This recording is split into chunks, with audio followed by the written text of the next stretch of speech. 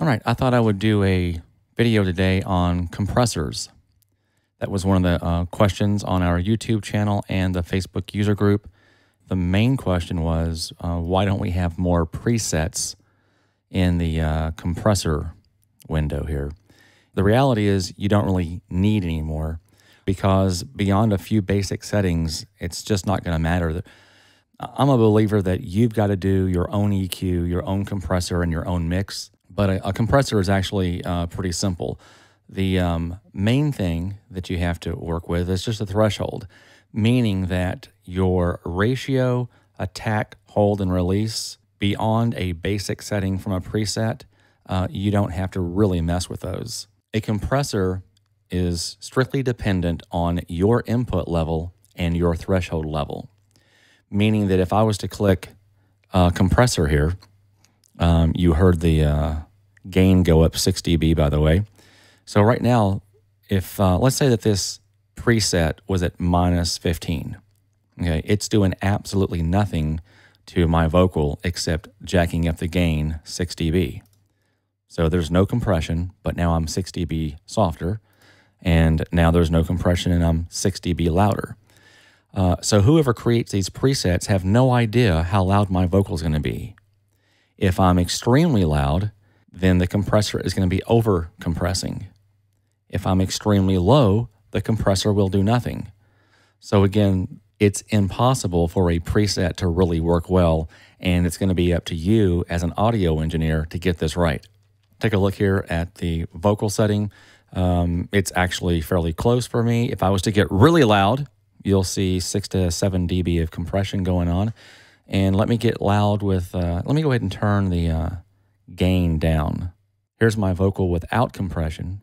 And you heard the very first word that I said here was kind of barky. Here's my vocal.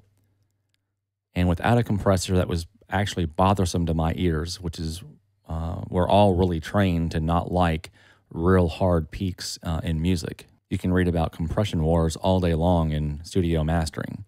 So here, you'll notice that I got about 4 dB of compression on that really loud first word here. And that's what we're trying to control. We're trying to control, peaks and loud spots to be more consistent with our softer parts.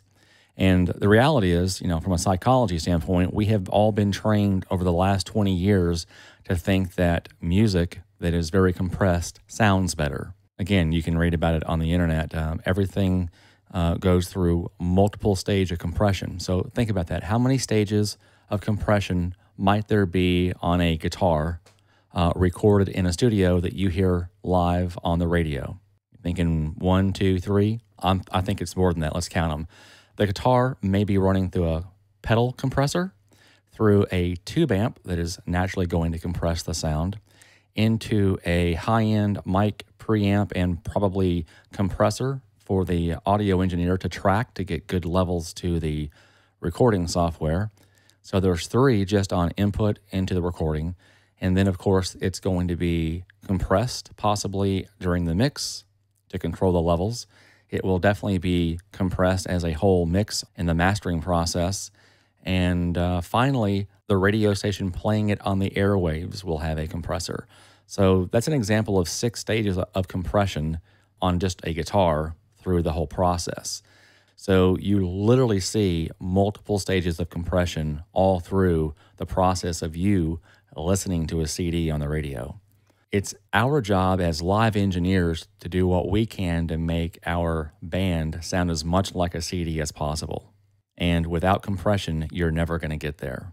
If you don't know how to use a compressor, you probably shouldn't. But now that everyone has the access to compressors with new digital technology, you should certainly spend some time learning a compressor. For my demo today, I've got a multi-track recording with some vocals that have a few problematic spots, and we're going to play those 15 tracks with waves tracks live.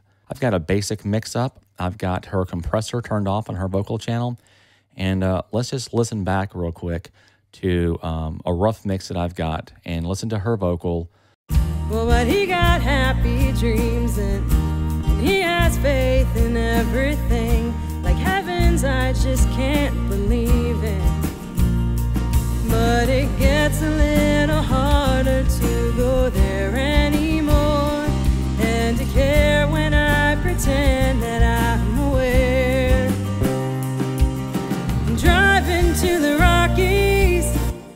All right. So to me, the driving word right here was extremely bothersome to me. And it's just way too dynamic, and it jumps out of the mix, and it hits our ears as something's wrong.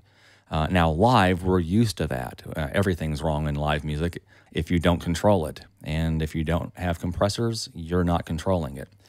So let's listen to it again, and let's watch it with the compressor on. Well, but he got happy dreams, and he has faith in everything. Like heavens, I just can't believe it. But it gets a little harder to go there anymore, and to care when I pretend that I'm aware. I'm driving to the Rockies with only stars above to follow me, in the sky far from the sea. All right, so I thought that was much better. By the way, that was almost 9 dB of compression, of actual compression on her vocal, and that sounded much better. And, you know, a lot of people use words like, oh, I compress 1 or 2 dB. You can't hear 1 decibel of compression. It's impossible in a mix. So if you are running 1 decibel of compression, you probably shouldn't even bother doing compression.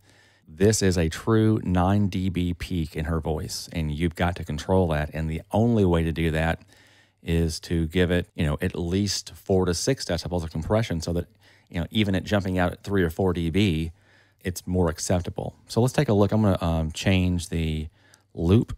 I'm aware.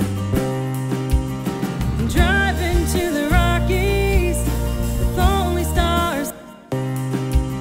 I'm driving to the Rockies with only stars. I'm driving to the Rockies with only stars. I'm driving to the Rockies with only stars. I'm driving to the Rockies with only stars. I'm driving to the Rockies with only stars. I'm driving to the Rockies with only stars. I'm driving to the Rockies with only stars. I'm driving to the Rockies with only stars. All right, so you could easily see where the peaks were without the compressor, and where that where driving was peaking with the compressor. It's a huge difference. And so there was a little bit of compression across most of her vocals. It wasn't touching any of the softer spots, and that's ultimately what you're going to do. So let's just reiterate here. If you click on the vocal preset, and I'll do it on mine so I don't mess up her settings. If you click on the vocal preset, you're going to be really close on your attack, hold, and release. Don't get bogged down on that right now. You're not going to use any of the filtering. Just turn it off. Get rid of the gain, because you're not going to want to have 6 dB of gain. Get that back to normal. Now, 3 to 1 ratio is pretty normal. We're going to leave that there and start out just experimenting with your threshold. And right now, it's compressing everything that I'm doing, so I'm going to relax that some and get this set up to a little bit of compression when I normally talk. But if I was to get right into the mic and get really loud, you can see that I didn't get much louder because it was really working to keep my loud parts down. So I'm actually touching the mic right now, and I can get really loud, and it's pushing me back 9 decibels. As I back off the microphone, you'll hear the tone change a little bit, but you'll also see that I'm getting 1 or 2 dB of compression, and that's probably a pretty good setting for most vocalists. 1, 2, 3 dB of compression at most during the softer part of the songs. And then if they really, really get into it and get loud, like she did right here on this one word, it's going to push that back as much as needed to keep it balanced within the mix. And so, again, almost all the settings you can get away with not knowing about, except for your threshold. And again, the threshold is completely dependent on its input. If I'm really, really soft and I'm way back off the microphone here, you'll notice that my compressor is really doing nothing. So that preset would be worthless. You're going to have to pull this down to actually start working based on my input level. If I'm really, really loud and I'm up on the microphone, you can see the compressor is just killing everything. So you'd want to relax that compressor. So the preset will not do you any good if you don't adjust your compressor. So let's go back and listen to the mix one more time. And I'm also going to go ahead and turn on my master compressor. Driving to the Rockies with only stars. Driving to the Rockies with only stars. Driving to the Rockies with only stars. Driving to the Rockies with only stars. Driving to the Rockies with only stars. Driving to the Rockies with only stars. Driving to the Rockies with only stars. Driving to the Rockies with only stars. Driving to the Rockies with only stars. Driving to the Rockies with only stars. Driving to the Rockies with only stars. Driving to the well, but he got happy dreams and he has faith in everything. Like heavens, I just can't believe it. But it gets a little harder to go there anymore and to care when I pretend that I'm aware. Driving to the Rockies with only stars above to follow me in the sky far from the sea. All right, I think that's a huge difference, what you're hearing without her compressor on and without the multi-band compressor on the master output. Hope you're hearing it on the recording. If you have any questions, let us know on our YouTube channel or come over and visit us on the Facebook user group, Behringer XR.